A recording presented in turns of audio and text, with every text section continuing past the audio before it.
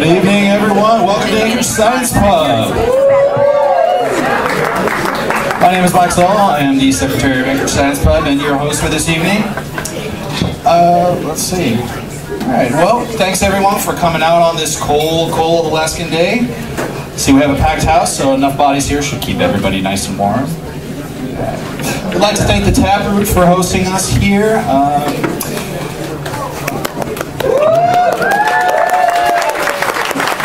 There you go. Taproot is a fine purveyor of warm food and cold beer, so order plenty of it. We'd like to thank Alaska Commons for coming out and filming our presentations. You can find them on their website, alaskacommons.com. And you can also view past science pubs that we had for the year. And if you all have been following on our Facebook page, tonight's presentation is on thermodynamics. Now, from what I understand reading about it, thermodynamics is a game. You have to win to play it. You can't win it. You can only break even. You can't break even. And you can't stop playing the game of thermodynamics. Thermodynamics sounds a lot like marriage to me.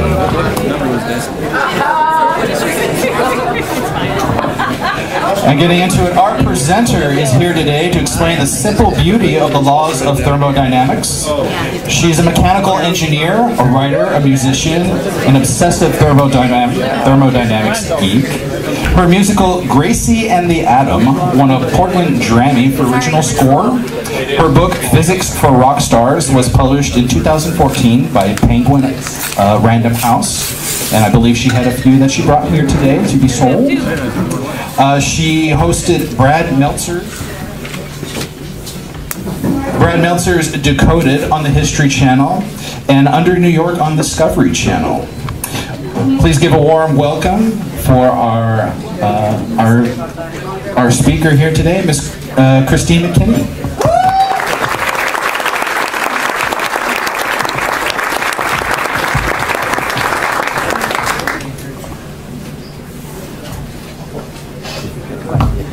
Figure out how to use a computer first. I'm smart. That's what I wish I looked like playing guitar. I am going to play a song, but I won't look like that. So how do I get it go? Is it the little arrow forward? Great. So I wrote a book called Physics for Rock Stars because I was very worried that there are a lot of creative, brilliant people who are missing out on the fun of the laws of physics. And not just missing out on them, but really missing out on the comfort that they've provided me. And so I wrote this book and tried to just, from the high school level physics, just took one chapter for each concept, like, I don't even remember what the chapters were now, but just as I learned them in high school, in Catholic school, and tried to explain them in the most simple way possible, and then explain how they would use them, how the reader might use them if they were a rock star or a runway model or secret agent. Because I think that we make science too boring, and I'm trying to sort of fix that. And the reason I turned from science hater to science evangelist, really, is that I feel like people are missing out, and that makes me sad. But also, I think that if we don't do that, then we're operating on just a very small percentage of our human brain power, and we can't afford to do that anymore. So that's why I get up here and do these kinds of things. And I realized that as I'm talking about temperature and entropy and Maxwell's demon today, that most of you in the room already get it. You already know these things I'm talking about, except you, sir. I'll just try and simple it down. He's over there shaking his head. No, I don't. I know I'm not thermodynamics. Please don't hurt me. But I'm hoping that even if you are, amongst the physics lovers and scientifically literate, that you'll hear something sort of funny or sticky or some way that you can help be a better scientific missionary, because that's kind of what we're stuck doing. If you're amongst the scientifically literate, we do need to make sure we bring everybody else along. And if we do that, then we might find that the next great idea for, you know, preparing and storing food for refugees comes from a line cook at Denny's, or, you know, like someone who maybe didn't even entertain college but has really great ideas. I want all of those people to understand how things are made and just the basic laws of how heat works, how air behaves, how water behaves, because then we can all use all our great ideas. Okay, so that's why I'm doing this. I'm going to give you just a little bit of a glimpse into how I turned from a science hater to a science freak. So I went to Wendler Junior High. Here, my family moved in the middle of 8th grade, and in Wendler Junior High, I just hated. Did anyone else go to Wendler, by the way? Go Rams! Go Rams! That's a shocker. And I hated science, and it was at that age, in 8th grade, it's biology, and so it was just very messy and random, like literally and figuratively random and incredibly boring. And at that point, all I really got out of it was the scientific method, that you create a hypothesis and then you test it and then you make a new hypothesis. And I thought that was a pretty cool way of thinking, but everything else in it I hated. And so my first real science experiment was to try to not be a smart kid or geek, but to be a cool kid, because my hypothesis was they looked like they were having more fun. The cool kids, they had better options of mates. I had 0 options for mates. I was in band, ran cross country, yeah.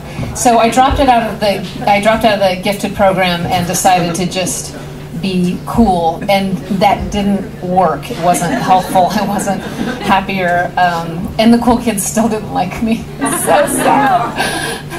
So that was the only real way that I used the scientific method at all until much later in life. And then halfway through 8th grade, my family moved to California, and they saw the cool trend coming and enrolled me in a girls' Catholic school. Just nipped it right in the bud. And I was really looking, I mean, as a lot of, I think, you know, thoughtful 14-year-olds, that is not an oxymoron, a lot of thoughtful pre-adolescents are looking for something sure, like something that we can actually believe in.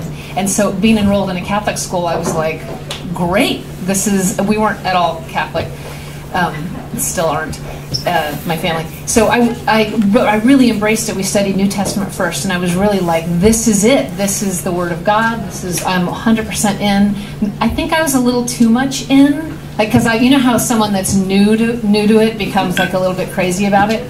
So I got really into the New Testament, so much that the nun teaching the class kind of pulled me aside and was like, you know, every culture has their myths, and a lot of these just came from Egyptian stories. I was like, oh shit! I had spent 6 months just praying my ass off, and yeah, all for naught. So thankfully, the next class I took was Sister Michelle, this really sturdy. She looked like a small, powerful gymnast, and she taught basic science.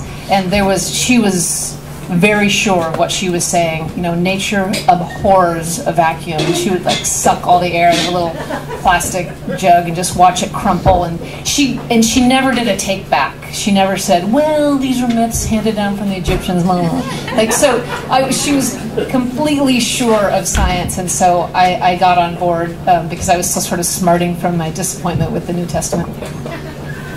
I hope I didn't offend any Christians here, because it's not that it's not. I mean, it was Sister Eleanor who. Is that a take back? They're a very liberal group of nuns. Okay, so that's how I kind of started. Even though literature, English, writing, and history were the natural subjects for me, and math and science weren't, I had a sense that math and science had some real comfort and some real answers. And also studying, you know, multiple revolutions and Shakespeare did nothing to make me think that life was going to be better if I was a writer or a historian. Okay, so let's get on with it now that you understand my zeal. It's a little scary. I'm going to talk about the true definition, true nature of temperature, entropy, and then Maxwell's demon, because we need to have some basic understanding of both of those to get into Maxwell's demon. And then what Maxwell's demon, just the idea of it, and what our thoughts about it mean to us today. Are you ready for that? Is anyone scared? I mean, we know you're scared, but is anyone else scared? Everyone good? You're willing. Okay, that's all. That's all we need right now. Okay. So the next real science I took was chemistry. And if you are looking for order and meaning in the universe, holy, you can't do better than that. Like this was kind of a revelation for me. That first I thought, oh well, this is just like a little game. Like they've just sort of laid out the atoms in sort of a tile thing as like so you can memorize them or something. Oh no, this is actually how they lay out. Isn't that incredible? Yeah, okay. So it also taught me a bit about dating, like that helium had 1 electron to give, and fluoride has 7, and so, is that right? Like the covalent bond, they share electrons in their outer orbital. And they share them pretty, I'd say in a civilized way, in a way that onlookers would not be horrified. But in ionic bonds, is that what they're called? So I'm not a chemist, but where one of them rips the electron from the other, just leaves them shivering and naked, and then they're just magnetically drawn to each other and they can't get away from each other, even though it's not healthy. You can learn a lot about dating here. And I make a pitch in the book that everybody should understand in which column they reside. I'm a noble gas over there. But knowing it helps. Like, I just don't bond easily. I don't. And they're a little stuck up, honestly. They kind of avert their eyes from what's going on in the rest of the periodic table. So after chemistry, the next thing we took, I think they do it differently now, but the next thing we took was physics. And that's where I had a crush on chemistry, but physics I just absolutely fell in love with. And one of the main things you do in physics class is talk about conversion of energy, right? From kinetic to potential, what other kinds? Elastic, chemical. Thermal is kind of a form of kinetic. And so just so you remember this, just refresh everyone's memory. If you're on a trampoline and you jump on the trampoline, when you're at the top of your jump, what do you have most of? What kind of energy? Potential. Potential, yeah. And then if you're just about to hit the trampoline, what do you have most of? Kinetic. Kinetic. And then when you're at the bottom of the trampoline, when it's stretched, what do you have most of? It's elastic potential, but yes. And what is if you just sort of not move, you would eventually sort of stop because of friction. So what's the energy that you're putting into the system? Chemical, that's right. So chemical, so your muscles are processing energy and turning it into kinetic. So if you think of a trampoline, it's a really easy way to remember how energy goes back and forth. And that was, and engineering, by the way, the reason I created this slide of a longshoreman lifting a bale of kale. I did have a side of bacon, but it was just too offensive to people in Portland where I live, so it's a bale of kale.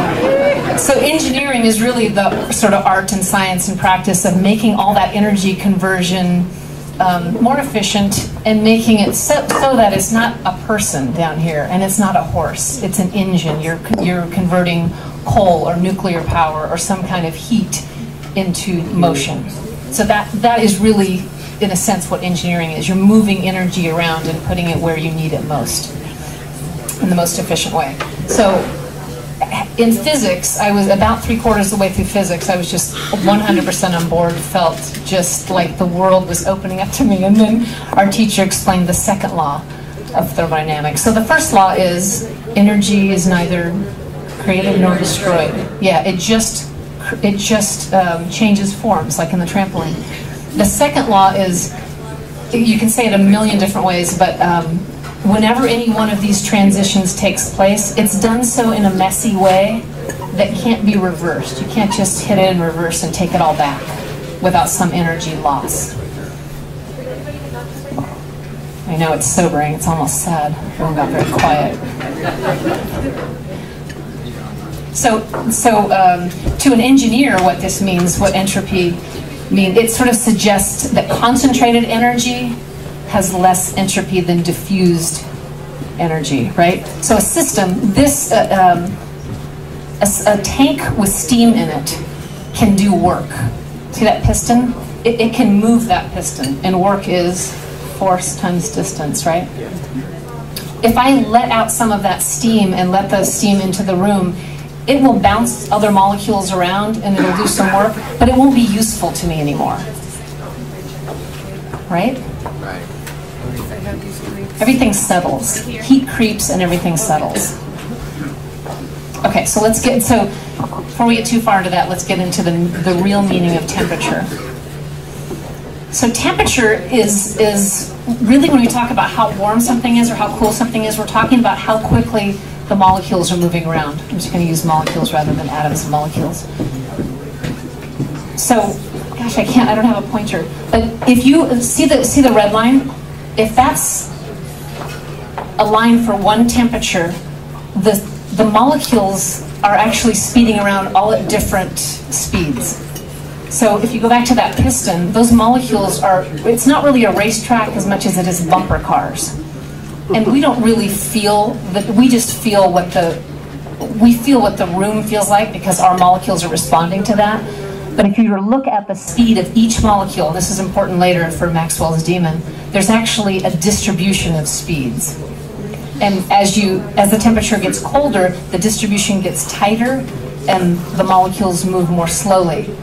But it's interesting to see that in the hot, you've got some that aren't moving very quickly, and in the cold, you have some that are moving quickly, and there's actually a bit of overlap. So one sort of admittedly strange way to talk about temperature is to think about an Easter egg hunt. And I'm not talking about just your backyard Easter egg hunt with a few cousins. I'm talking about like blood will be shed, like a church sort of Super Bowl of Easter egg hunts, where the gun goes off because no one has any idea the reason for the season, and the kids go insane. Now, if someone were to ask you, how fast are the kids moving? It's a really hard question to answer. You could say, well, there's one on the ground there, he's not moving at all because he's been knocked out, and then there's one moving at 7 feet per second because she's way too old for this hunt and he's trying to sell the prizes for drug money or something. So you could give an average, you could focus in on a few, but it's tricky because they're falling down and bumping into each other and they're transferring energy between each other. So when you think about temperature, it's a summation of a very complex situation and a constantly changing situation. So as the competition cools down, they would get slower and slower and slower, and your estimate of their average would also reduce, right?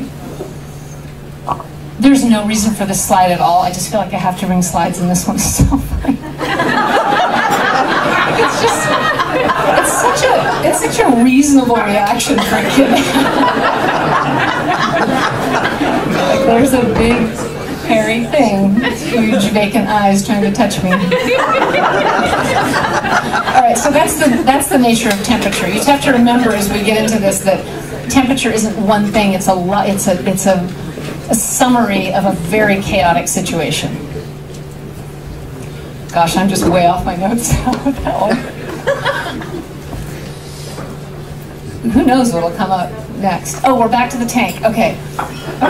So that's the nature of temperature. The nature of entropy, the way an engineer describes it is the higher the entropy in the system, the less available the thermal energy is to do work.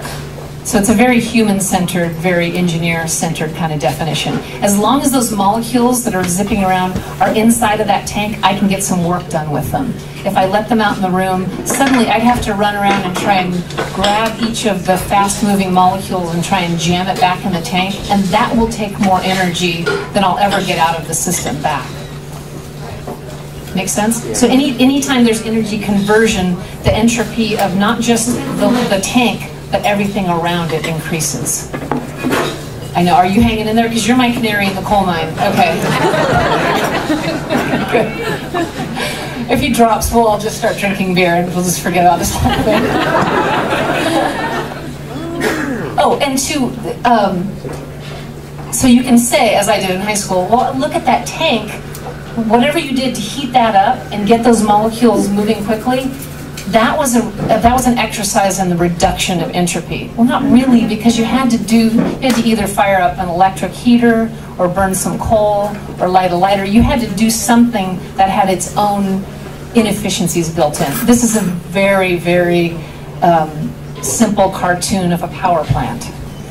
So off on the upper right is the generator turning, but in the lower left, you've got to add something to create that heat for the steam turbine. So in order to make that tank heat up, this is what's happening way, way, way down the line. So whenever you think, aha, the entropy is actually being reduced in this situation, all you have to do is pull the camera back and you'll find that that isn't true. I know you're going to walk around and just, aha, trying to break the second law of thermodynamics. Our refrigerator, okay, this is the one that if you think about, well, my refrigerator does a great job of keeping the hot out the back and the cold inside. So it's breaking the second law, right? Well, it's not really, because if you look at the refrigeration cycle, which I will not talk you through, most of you know it anyway, right? If you look at the refrigeration cycle, something, see that W on the right side? That's work. We're putting work into the system. So in order to get that cold and that hot separated, we're doing something. We're burning electricity, we're burning gas, we're doing something over there. I really did want to talk you through the refrigeration cycle, but now I feel like it would be too much. It would. It's easy. It's reversible. It can go either way. Okay, so now we have some understanding of the randomness of temperature and what entropy is, right? Okay, you already did. Good. This is it James Clerk Maxwell? He's a Scottish scientist with a hell of a beard.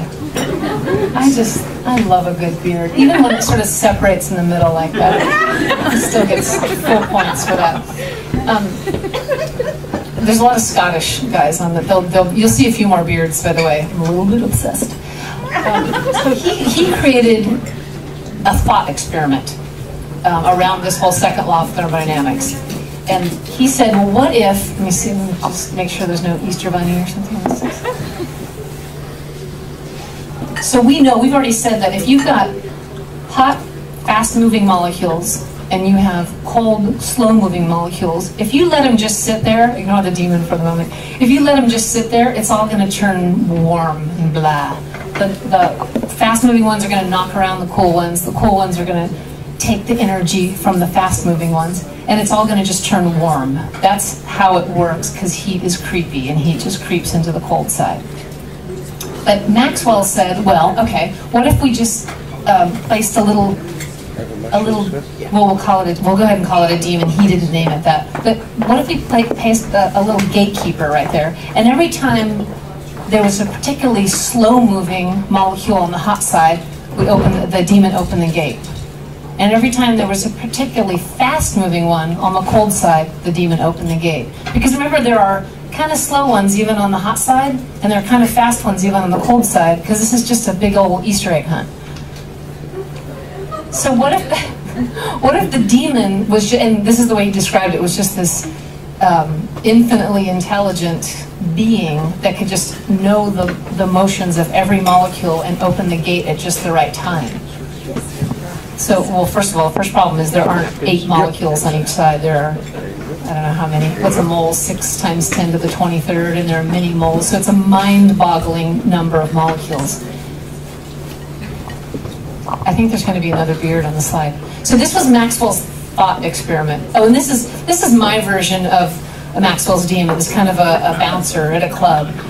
Like, you're hot enough, you're moving fast enough, you get through here, like, you're cool enough. You get through, no, not your friend, just you, just you. That's what I imagine Maxwell's demon doing on a molecular level. But you can already see where this is going, right? You can already see the problem.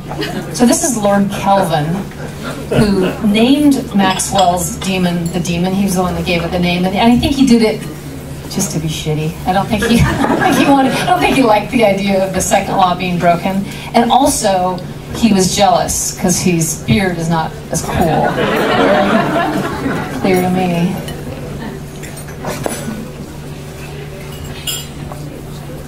God, I hope there's something sensible coming up. You know who this is? Joule. And I can't say what the... yeah, I don't want to... no, it's not the singer Joule. No, it's not her daddy. This guy was the son of a Scottish brewer. So beer and science have been mated for a long, long time. And what he wanted to do, he was a very practical engineer kind of guy. And he wanted... I feel like I missed a lot about Maxwell's demon here, but we'll circle back. He wanted to prove that there was an equivalency in all kinds of energy. So you can take thermal energy, like they were doing in his time, and make a steam engine and turn a paddle and do something in his brewing process, right? But he also proposed that if you can do that in one way, you can switch the direction. And so he created an experiment that I think they still do in high schools today, where he dropped a weight on one side, which moved a paddle, which raises the temperature of the liquid, which is a little surprising. You wouldn't think that just stirring something would raise the temperature.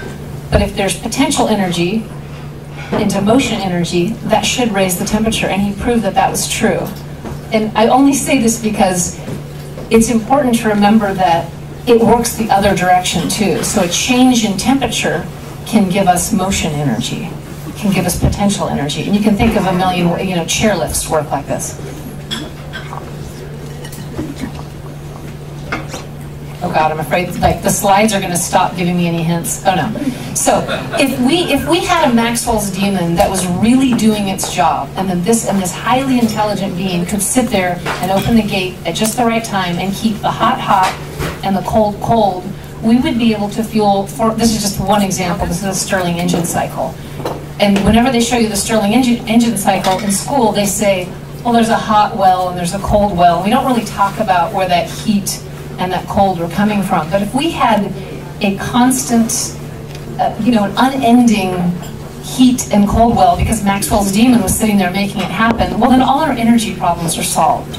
So this Maxwell's demon thing is an essential question. It's worth discussing.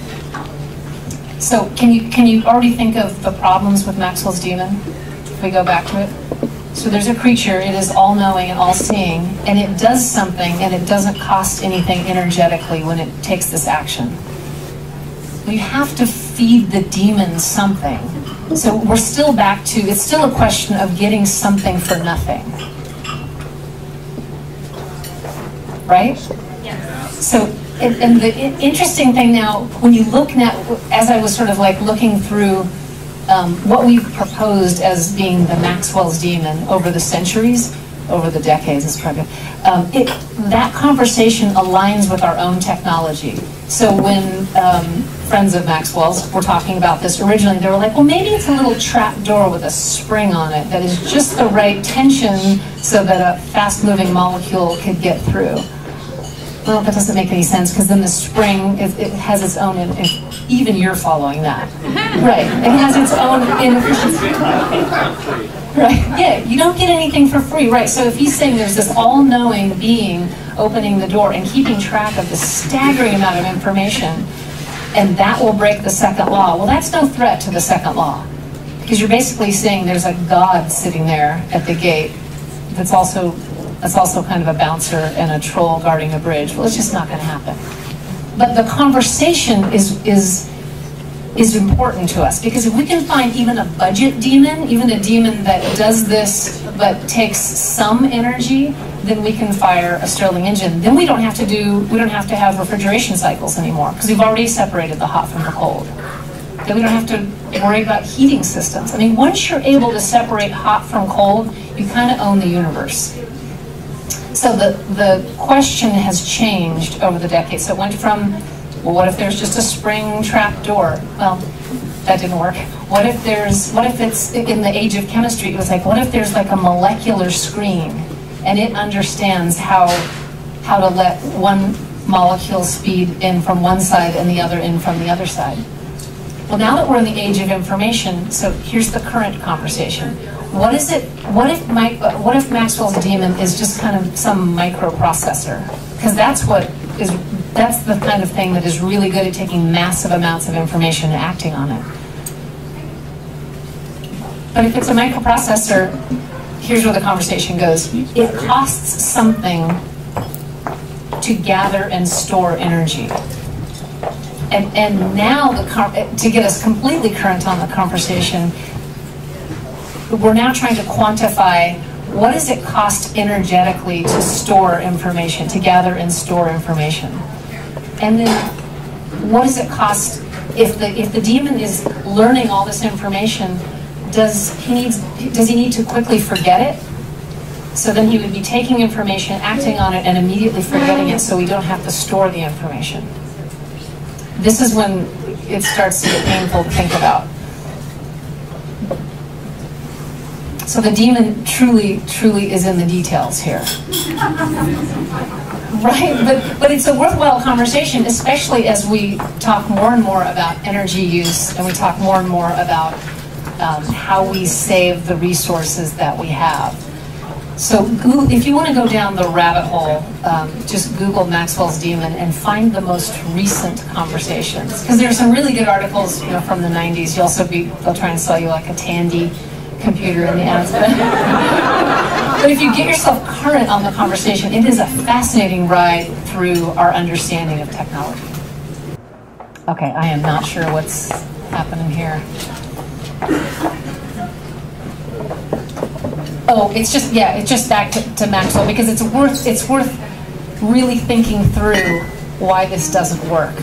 This guy is sorting, right? But when he opens the gate, he's taking some action, and he needs some fuel.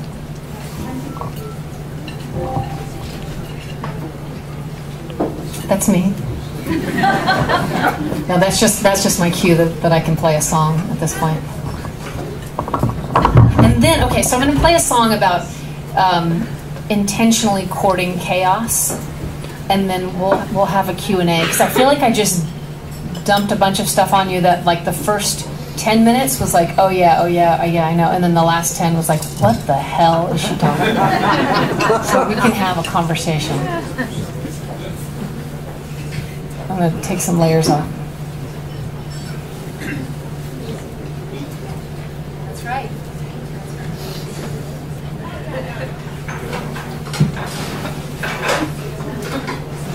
I really think that even if we, it's a really grown-up exercise to look at not just how we spend energy, but what the collateral chaos is. And this is where I get weird. I do think that oh, this is where you get weird? I do think that is also a really good personal exercise to figure out what are my actions. They're helping me. I'm better off because of this job or because of this action.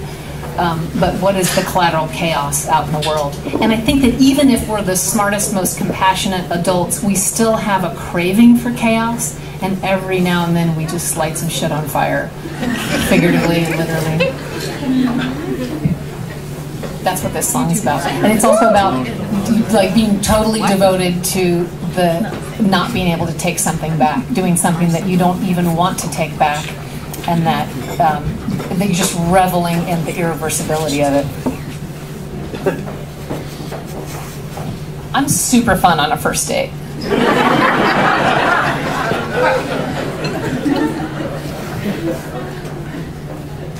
Because not only it's the worst, because not only do I start talking about this stuff, then I'm super judgy if you can't keep up. Well, it's really not that hard.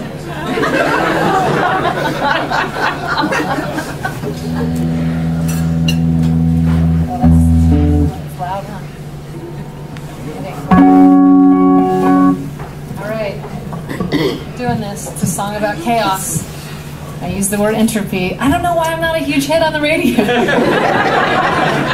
And I forgot to bring a pick, and so one was provided.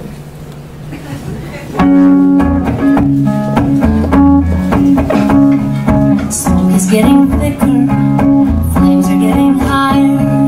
Didn't mean to start such choking, blinding fire. I just had to scatter these atoms back to stars. Liberate this matter of everything of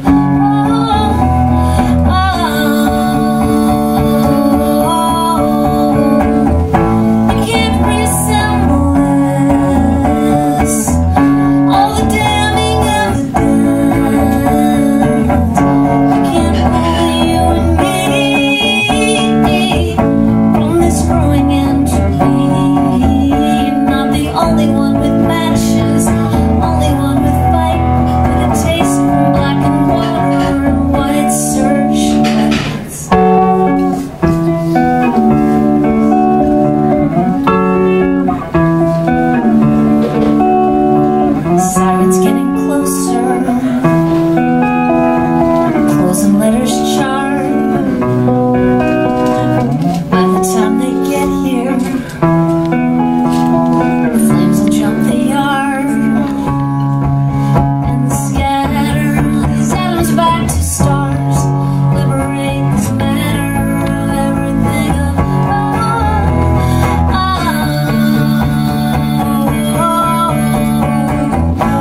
can't reassemble this. All the damning evidence can't pull you and me from this growing entropy. You're not the only one with matches, only one with light, and a taste for black and water, white searchlights, white searchlights. You're not the only one with matches, the only one with fight, with a taste for black and water, white searchlights, white searchlights, white searchlights, white searchlights, white searchlights.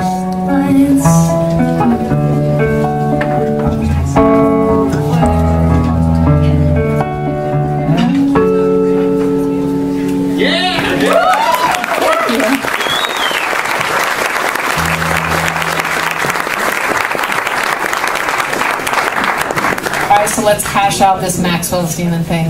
Open discussion.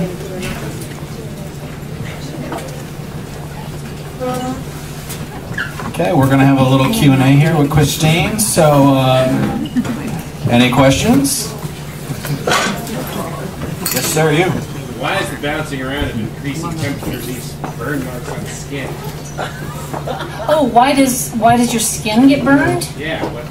Well, at that point, you can't even think about it as bouncing around. It's that your skin is flammable, meltable, whatever. So it gets enough energy to start a chemical reaction. Just like if you were burning a log, like the log on its own doesn't burn, but once you start a reaction, the bonds want to go to the least possible energetic state, and so that's a combustion reaction. I lost you somewhere, didn't I? Well, if temperature is molecules moving around really fast, is it like a 5 trillion car pileup on the highway? It's more that once they're moving around fast enough, they provide enough energy for a chemical reaction. Oh, for changing? Yeah, so like if you you burned a log in the fireplace, and then in the morning you regretted doing that and everything that happened in front of that fireplace, then you can give back all that heat and light, and then you'll still just have a charred log, because the breaking down of the chemical bonds is what really just happened, and it would be so complex to try and put them back together. That's that increase in entropy. So a difference in frequency and temperature can create different chemical reactions, which is used for like. Yeah, it's the energy. It's that there's enough energy now that can be used for like boiling water.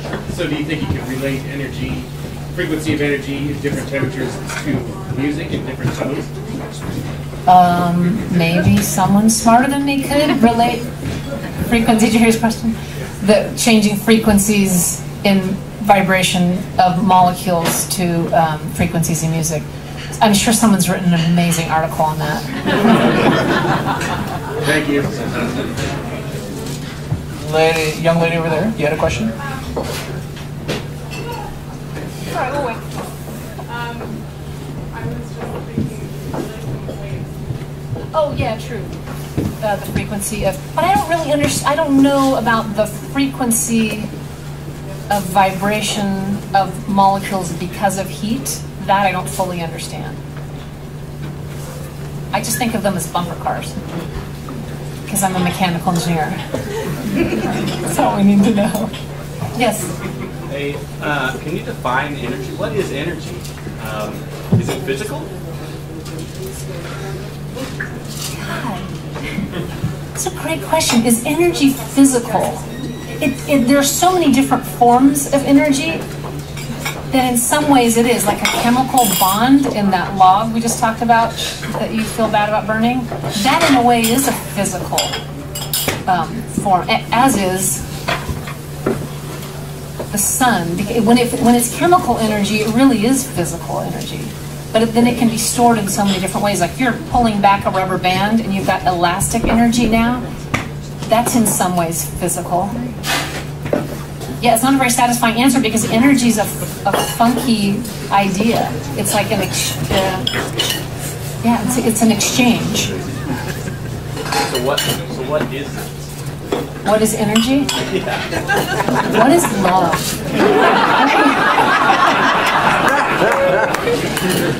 What is energy?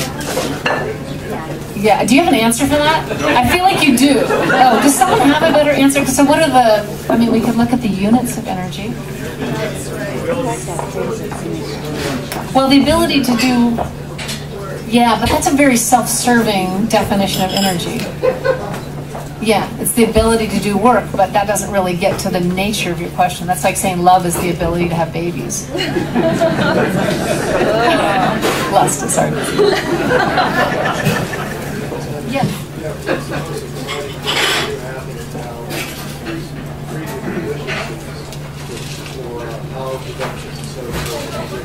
sounds like you're talking about trying just to be more efficient. Right. What's happening now?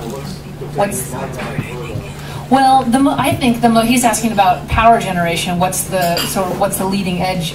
I just a few years ago was on a project that uses so it'll do one cycle, just like a steam turbine cycle. But then we're getting better at using like the waste energy, like the energy that's normally just sort of dissipated atmosphere. We're getting better at doing cogen plants or cogeneration, where you take sort of some leftover energy or energy from a hot water system or something, and you cycle it through a second cycle. So it still feels kind of caveman. We're still just burning natural gas, doing a cycle, and then taking that runoff steam as hot water and doing yet another cycle, or turning that into a heat exchanger for the domestic hot water. We're getting better at mining our own debris, essentially. Because we have a gas-fired plant right at the north end of town. Natural gas? Yeah, and there's steam rising from a lot of times that's all you can see. I saw that. Yeah. What the hell? Right. Well, although We're doing anything for that. in that case, though, remember that condensate can happen at some pretty boring temperatures. So you might not be, when you look at cooling towers, it does look like either it looks like pollution or just a waste. But sometimes it's a necessary sort of exhale of heat, so it can come around as liquid and be pumped again. So sometimes it's not as wasteful as it seems, especially considering what's in the air already. I like the what the hell. What the hell? Yes. Actually, in reference to what the hell, that generation plant does have a work turbine. It is steam powered, and it is using the waste energy off of the 3 turbines. Nice. But not at 100%, so there's still a little bit to go out, but there is a 4th steam turbine. And then a statement, I noticed at the beginning you showed the picture of the, I guess, longshoreman raising the bale of kale, but using no mechanical advantage. Well, the only mechanical advantage he gets is direction. So he's got what he's pulling on the rope is only going. That's right. Yeah. Yeah. If you were to do arrows, it would just be the same in every direction. For like a block attack. Yeah, I know. Yeah, because in a way, if you do more than that, then you're creating a bunch of little mechanical advantage, little levers, essentially. Did everyone catch that? That there was no mechanical advantage going on with the kale, but it's easier than lifting from a tree. Yes. You look like you were really excited about getting to explain the refrigeration cycle and you didn't get to, so can you explain the refrigeration cycle? Thank you, sir. Well, I mean, what's worth noting about the refrigeration cycle is that it's taking the latent heat of vaporization. So it's taking which is that bonding energy, the difference between water and steam. In order to get from water to steam, it needs to grab the fluid needs to grab a bunch of energy, and in grabbing energy, it basically creates a cooling side. And then you can reverse that, and it's a heat pump reversed either way. But what I love about refrigeration cycles is you're playing with the ideal gas laws. So once you play with pressure, the material inside wants to either condense or vaporize, and when it does that, it has energy to give or it takes energy. Isn't that kind of cool? Yes. You're like, I already knew it, I just wanted to see you. Yes? Hi. When you were talking about gate, and you said that some of that energy was lost, but no energy is ever actually lost, it's just converted. So what is that energy become? So if you were saying, you're commenting on me talking about the demon lifting the gate? Yes, and you said energy was lost at that point, but no energy is ever lost, it's just converted. Converted. So what I meant is, if it's a door or a spring, there's going to be some friction or some heating of the spring, just like you would expect in... So the energy becomes the heating of the spring. Yes, totally. So it's lost in the heat of the spring. That's right. It's dissipated, not lost. Yeah, you're right. Yeah. And my question is going to be, even if there was not any friction, how did that work? You put the formula up there. Oh, the Stirling engine? Yeah, the Stirling engine cycle, it's based on pressure. So when you heat the gas up, the working gas up, it wants to move the piston out of the way, and it's attached to a crank such that the pistons have to react to each other. So it's really just... Right, if you had a demon involved in the Stirling engine, it's just over there keeping the hot hot and the cold cold, and those continually run that cycle. It would run out after a while. Not if you had a demon that could do all the work for you, all the deciding for you. I know, it gets almost in fairy tale land when you start talking about Maxwell's demon. But don't you take all the basketball kids, all these older teenagers who are 58 in order to buy drugs? Once you put them over on the other side, you know. Oh, you'll run out of actual atoms after a while? Maybe, but you'll have a hot and a cold well. So we're assuming you can bring atoms in. Yeah, the Stirling engine was a little tough one. Does the Stirling engine exist? Yes, the Stirling engine does exist. Yeah, and I don't want to give away the questions, the answers to the. Yeah, and there are certain cycles that are considered, ideal cycles, but you can't actually do in the world. And then there are cycles like at the power plant that you guys use that are usable, but there are all kinds of losses involved. So you can get maybe an ideal cycle you could run at 90%, but no one can get there. So a real power plant's can run at, 50, 60% efficiency. It's like Jen, digging into your skill to explain things. I always struggled with the electromagnetic spectrum, like magnetism and electricity and light seem like such different things. Right. Tie them together. Did you hear the question? Electromagnetism. Discuss. Right.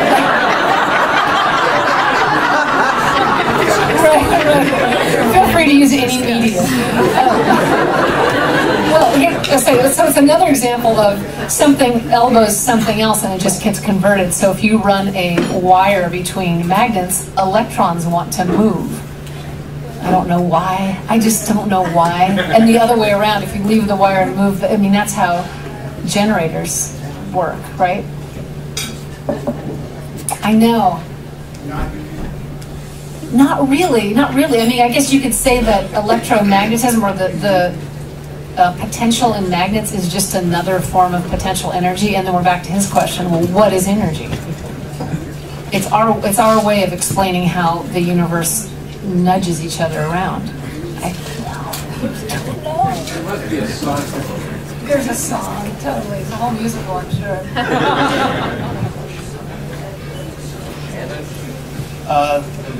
Young lady over there, you have one more question? On what? I don't have any thoughts on this.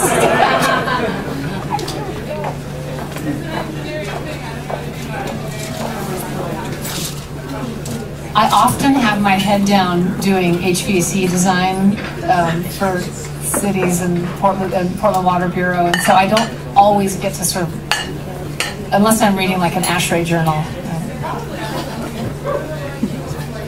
I'm going to Google it now, though.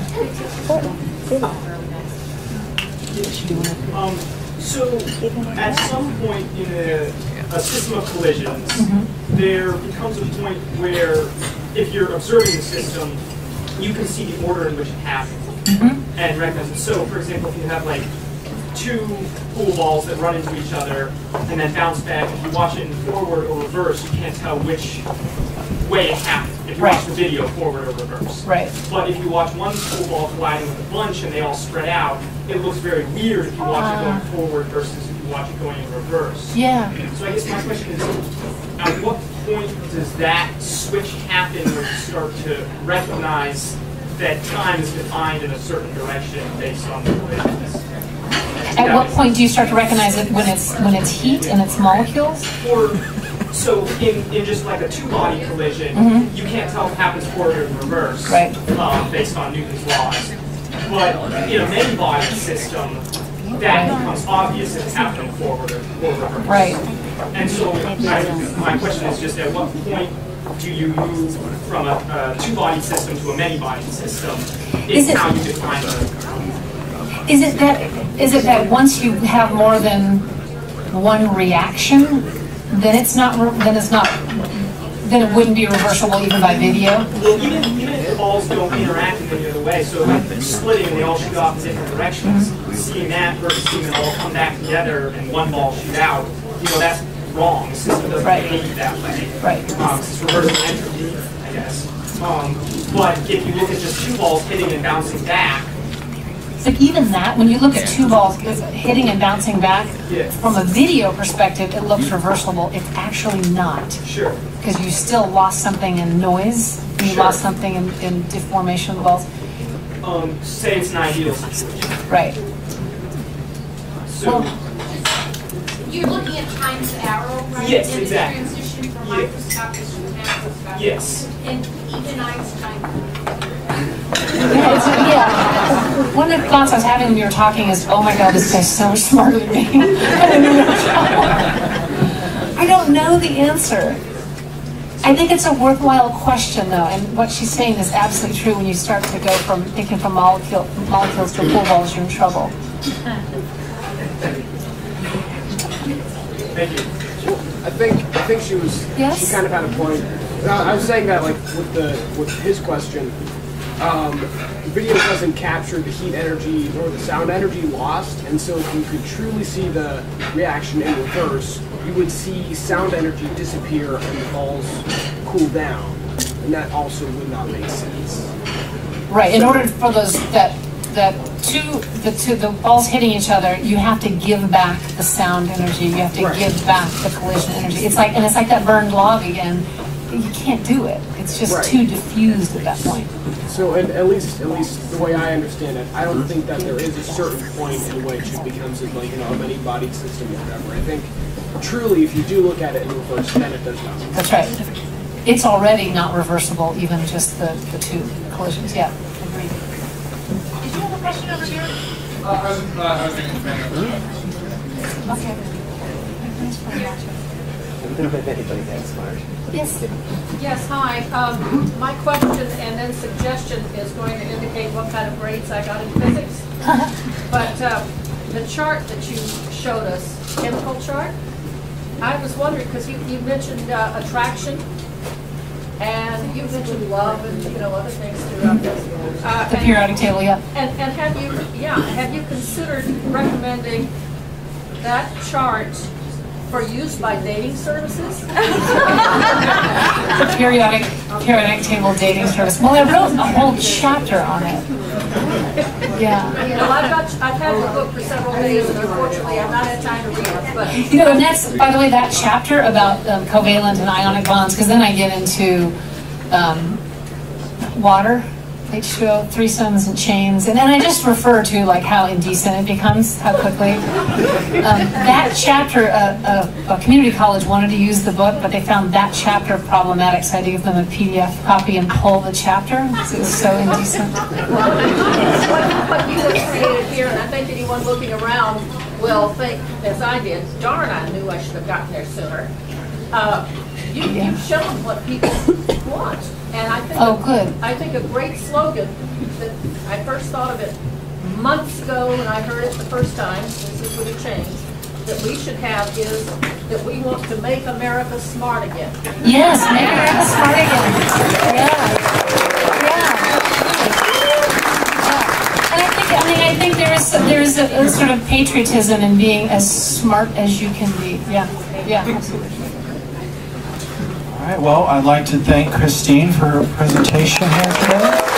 She's going to be here a little while longer, so if you'd like to have a one-on-one with her, she'll be right over here. She does have a few copies of her books still available for purchase, so they're on the table over there. So if you're on your way out, take a look at them. We'd like to present Christine here, before she steps down, with one of our new Pilsner glasses that we've just gotten in. It's got the Anchorage Science Club logo on the front, and of course the molecule for ethyl alcohol on the back. And then a gift from Fat Fruit, just a little gift card so she can get a meal in her stomach before she has to leave today.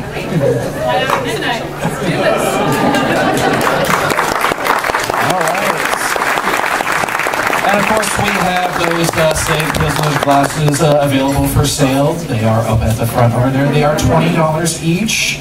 Think of it as a $10 investment to the glass and $10 donation for the Alaska Science Pub.